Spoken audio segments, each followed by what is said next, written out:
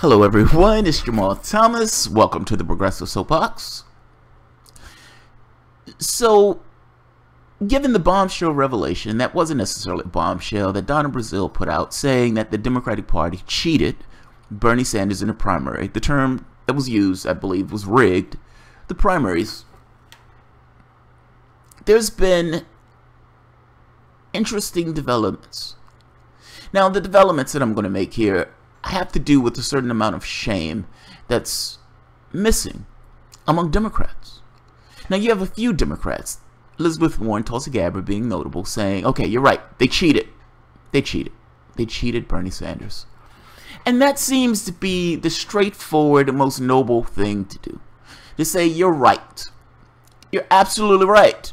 You caught us, the Democratic Party, red-handed. We cheated Bernie Sanders. After all, the guy calls himself a socialist, and we are capitalists. And we didn't necessarily want that element in our party. We don't like that part of the party. We just want you to vote for us. We don't necessarily want you to regain influence. You're right. You're right. So we cheated him. We cheated him. Long ago, we stopped representing the things that we said we stood for. We stopped representing those items of progressivism and the 99% and workers. We no longer represent those things. And the public, being wise to our jive, realized that we didn't represent those things. And we ended up with a fundamental problem of how do you get elected when people stop voting for you? That was our problem. We solved our problem by cheating. We solved that problem by cheating. So yes, we wanted Hillary Clinton out of office. We did what we needed to do to get Hillary Clinton out of the primaries. At which point she lost the reality shows. But we did our job. We got her into the general election. Now, that would be the most straightforward path to solve their issue. The issue being all of these people fleeing the parties, not being able to win anywhere in the state or in the federal government. That's a fundamental problem. How do you, as a party, find any level of legitimacy when you can't actually win a goddamn election? How? How? You lost House, Senate, Supreme Court, all throughout the United States. Why? Why? Why is that particular faction of Democrats still in charge of the party? Why? I understand that this answer has to do with cash and everything else. I'm making this point from a more philosophical point.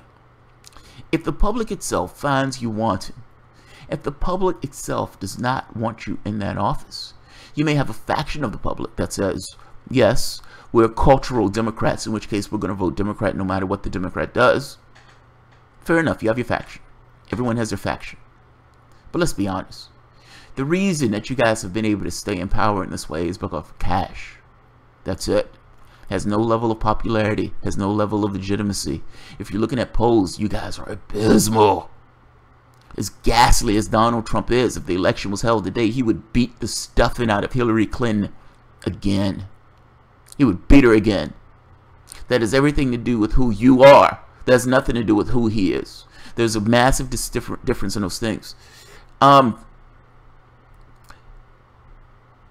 Peter fucking Dow, pulled his head out of Hillary Clinton's ass for lunch, but also to send off a tweet. The tweet that Peter Dow sent off, hastily sent off, before re-entrenching his head into Hillary Clinton's ass, was about Donna Brazile. Now, this is an interesting tweet, because Donna Brazile seems to attack Donna Brazile. Now, the tweet is going after Donald Trump, but it's almost as if Donna Brazile is saying that the other Donna Brazile was lying. This is what I mean.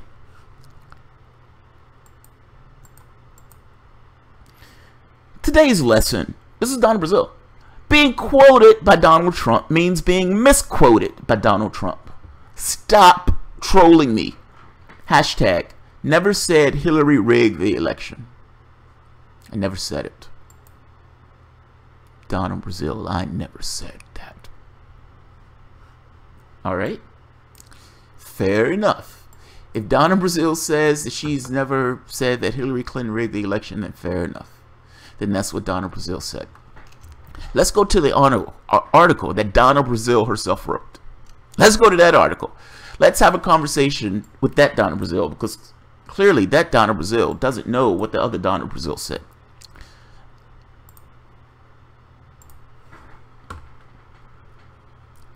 This is the political piece. Notice the author. Notice the author. Inside Hillary Clinton's secret takeover of the DNC.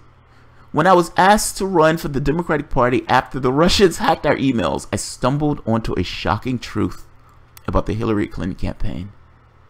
By Donna Brazile. Are these the same Donna Braziles? I think they are, but let's keep going. This is where she puts a knife in debris. Now, look, you can say either put a knife. There's two ways you can think about this part. Either she puts a knife in Deborah Wasserman Schultz, or she saves Deborah Wasserman Schultz. I don't know which one it is. You be the judge. She's saying Deborah Wasserman Schultz was a bad manager. I say Deborah Wasserman Schultz was corrupt.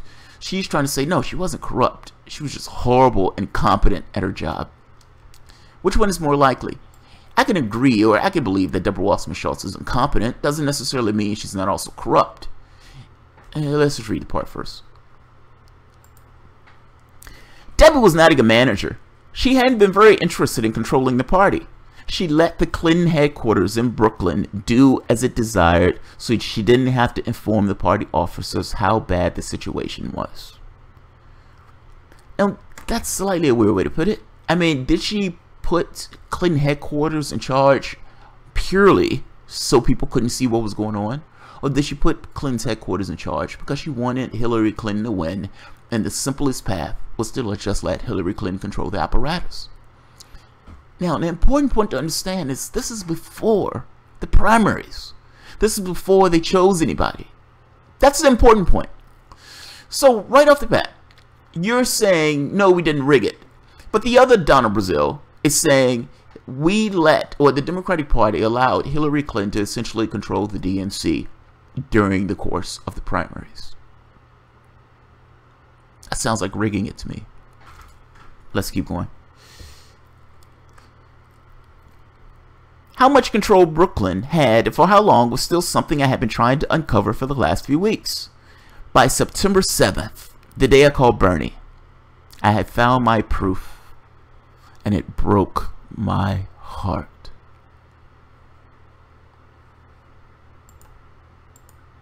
It's epic. It's epic. It broke Donna Brazile's heart. It cratered her. The pain of a woman. Look, I always find themes like this epic when I read the stuff in books, regardless of who's saying it. It's this thing of the pain of a man, the pain of an individual. This person who was this hapless soldier, who was innocent, an angel, a dandelion in a field of corruption. I go into this. I believe in my party, and I believe in my goal, and I believe in my cause. And I find something that breaks me. It breaks my heart. They let me down. They let Donna Brazile down. Let's keep going. I love this. It's fucking awesome. The Saturday morning after the convention in July 1st, I called Gary Gensler, the chief financial officer of the Hillary Clinton campaign. He wasted no words. He told me the Democratic Party was broke and $2 million in debt. What? I screamed. I'm an officer of this party, and they've been telling us that everything is fine, and they were raising money with no problems. That wasn't true, he said. Officials from the Hillary's campaign had taken a look at the DNC books. Obama left the party $24 million in debt, $15 million in bank debt, and more than $8 million owed to vendors after the 2012 campaign, and had been paying it off very slowly. Obama's campaign was not scheduled to pay it off until 2016. Hillary for America campaign and Hillary's Victory Fund had taken care of 80% of the remaining debt in 2016, about $10 million, and had placed the party on an allowance. Now, that part is important for a few reasons. Your parent put you on an allowance. Think about it. You were 12. You were 8. Your mom gave you an allowance. You got $10, $20, how much ever your mom gave you. What if you didn't do the groceries? What if you didn't do what your mom said that week? What if your mom told you to take out the trash and you just said, fuck that, I'm not taking out the trash? Are you going to get your allowance? I'm asking this question because of the terminology that Donna Brazile is using. Hillary Clinton's campaign, Brooklyn office, Hillary Clinton put the party on an allowance. If that's not showing domination and control, I don't know what is. Now, she's already said that Deborah Wasserman-Schultz handed over the reins or the keys of the kingdom of the DNC to the Hillary Clinton campaign. That was the first part. Now, if you honestly don't believe that one of the party controlling the DNC when other parties are or other people are actually running, that's just one of the campaigns is controlling the DNC, where you're supposed to have multiple campaigns running, and that same DNC is supposed to be impartial to all of the party, all of the people involved, and yet one of the people has full control over the apparatus itself. And you're telling me that this is unfair, that this is not rigged, that this is impartial.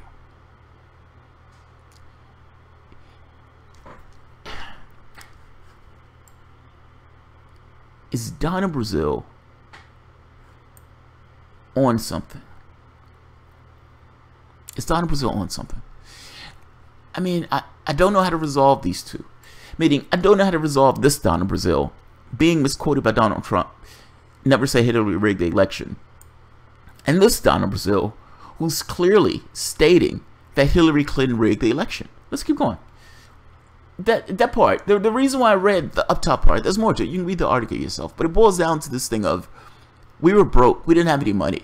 The Democratic Party was going to completely collapse if it didn't necessarily get the money from Hillary Clinton, meaning the Democratic Party was facing an existential threat. It was facing an existential threat. It didn't have money to keep going. Hillary Clinton was giving it money to keep going. Because she was giving it money, she exerted influence on the DNC. I don't understand how this is not rigged. I don't understand the point of view that's being taken to look at this and say this process was not rigged in favor of one of the other candidates. I don't know how that's honestly argued, but let's keep going. The article continues with this idea that Hillary Clinton was essentially breaking campaign finance laws. Donna Brazile essentially said Hillary Clinton was breaking the law. Later on in the article, she says, I'm not saying it was illegal. I'm just saying that she was only supposed to take $2,700 and she was taking 99% of the cash. This is an amazing document, that's all. Let's keep going.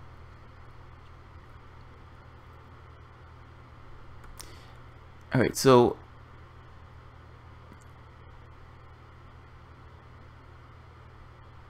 alright, here we are. Let's keep going.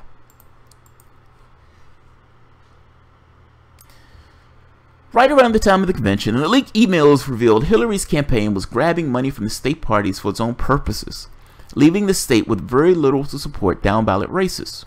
A political story published on May 2nd, 2016 described the big fundraising vehicle she launched through the states the summer before, quoting a vow that she was going to rebuild the party from the ground up. I suspect she was going to rebuild it in her own image, seeing that those parties were completely beholden to her for cash. Your existence is at stake. Think about that. The very existence, the air that you goddamn breathe, the political air that you breathe, is completely dependent upon Hillary Clinton. And you're looking me in the face and telling me that this is an impartial and this is a completely fair process. It makes no sense. That doesn't make sense. Yet the states kept half of 1% of the $82 million they had amassed from the extravagant fundraisers the Hillary Clinton campaign was holding, just as Gary had described to me when he and I talked in August. When the Politico story described the arrangement as essentially money laundering for the Clinton campaign, Hillary's people were outraged at being accused of doing something shady. Bernie's people were angry for their own reasons, saying that this was part of a calculated strategy to throw the nomination to Hillary Clinton. I wanted to believe Hillary, who made campaign finance reform part of her platform, but I had made this pledge to Bernie, and did not want to disappoint him. I kept asking party lawyers and DNC staff to show me the agreement that made before the party sharing the money they raised. There was a lot of shuffling of feet, looking the other way. Where is it? I had been wondering about why I couldn't write a press release without passing it to Brooklyn. Well, here was my answer. When the party chooses nominee, the customers for the candidates seem to start to exercise more control over the party. If the party has an incumbent candidate, as was the case with Clinton in 1996 or Obama in 2012, this kind of arrangement is seamless because the party is already under control of the president. When you have an open contest without an incumbent and competitive primaries, the parties comes under the candidate's control only after the nominee is chosen. Well, when it's certain. When I was manager of Al Gore's campaign in 2000, we started inserting our people into the DNC in June. The Victory Fund agreement, however, had been signed August 2015, just 4 months after Hillary announced her candidacy, and nearly a year before she officially had the nomination. I had to keep my promise to Bernie. In fact, I read this part. The funding arrangement with Hillary for America and the Victory Fund agreement was not illegal, but it sure looked unethical. If the fight had been fair, one campaign would not have control of the party before the voters had decided which one wanted to lead. This was not a criminal act, but as I saw it, it compromised the party's integrity. I had to keep my promise to Bernie. I was in agony as I dialed him. Oh, the epic pain of a woman, of a corrupt Democrat, having to call and be honest about the fact that they were corrupt. Amazing. I had to keep my promise to Bernie. I was in agony as I dialed him. Keeping this secret was against everything that I stood for, all I valued as a woman and as a public servant. All I valued as a woman. That's epic! That's epic! That's epic! Hello, Senator. I've completed my review of the DNC and I did find the cancer, I said, but I will not kill the patient. I discussed the fundraising agreement that each of the candidates had signed. Bernie was familiar with it, but he and his staff ignored it. They had their own way of raising money through small donations. Just to be clear on this, Sanders signed a fundraising agreement also, but their fundraising agreement had different things than the Hillary Clinton campaign agreement. The Hillary Clinton campaign had this thing of, we're able to make strategic decisions. We're able to essentially influence hiring, communications, and all this other stuff. The Sanders campaign had no such thing. They had their own ways of raising money through small donations. I described how Hillary's campaign had taken another step. I told Bernie I had found the Hillary joint fundraising agreement. I explained that the cancer was that she had exerted the control over the party long before she became the nominee. Had I known this, I would have never accepted the interim chair. But there we were, with only weeks before the election. Now, to be fair to Donna Brazile, she never used the term rigged. She's using the term cancer. She's using the term cancer. As Bill Clinton said, it depends on what your definition of is. Now, I'd argue that you don't have to use the term rigged for something to be rigged. You can use all sorts of euphemisms. People use all sorts of euphemisms for sex and everything else. Doesn't necessarily mean they're not necessarily talking about the same thing. You're describing something that's in physical matter, reality. People have all sorts of synonyms for describing those things. But what does it mean? We're talking about this issue of meaning. What I'm getting to the point of, one, campaign exerted control over a party, over a process that was supposed to be impartial. And in exerting that control, they pulled it in a direction that was beneficial to one of the other campaigns. The campaign that was being cheated screamed and said that they were being cheated, and the other people who won it and were taking advantage of this screamed that these people are lying, that these people should be ashamed of themselves, that these people are denigrating the image of a great woman, that this is the first woman to win a primary of a major contest, and you're denigrating that image, and you're being sexist and racist, and you're being Russian bots, and all of these nasty terms. And all of those people for the last 15 months were lying. They were lying through their teeth. And right now, Donna Brazile comes out hawking a book. And in the process of hawking a book, there's a level of honesty that's dredged up in her because she wants to make the profits from hawking this book, and she wants this to be, she needs something in the book to draw people to the book. Fair enough. Fair enough. But what she's saying is comporting with reality. That's what I'm getting at. The problem is that this other Donna Brazile, what the other Donna Brazile saying is not comporting with reality. I understand Donna Brazile's thing of wanting to backtrack, and Keith Olbermann made the point that Donna Brazile ended her career at this point because Donna Brazile told the truth. How dare she tell the truth? That should tell you something about Keith Olbermann. That should tell you something about all these hacks. A person comes out. I was in the belly of the beast. I was the chairman. I found news and information that says all of these Bernie Sanders supporters, all of these leftists, all of these independents, all of these Trump supporters, even Donald Trump himself were absolutely right that the Democratic Party was rigging the Democratic primary. They wanted their person. The public didn't want that person. And they did what they needed to do to put that person in that office. And now they're backtracking, including Donna Brazile herself. A good soldier to the end. A good soldier to the end. I would say that saying I quote unquote never used the term rigged is the same thing as it depends on what your definition of is.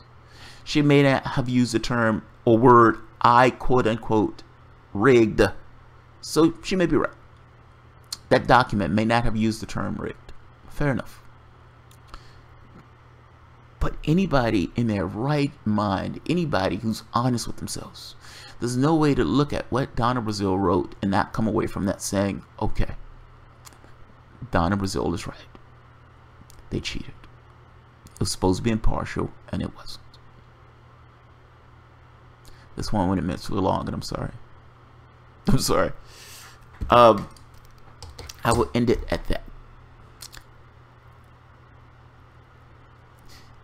Sometimes legal stuff turns on this idea of the technical terminology that's being used.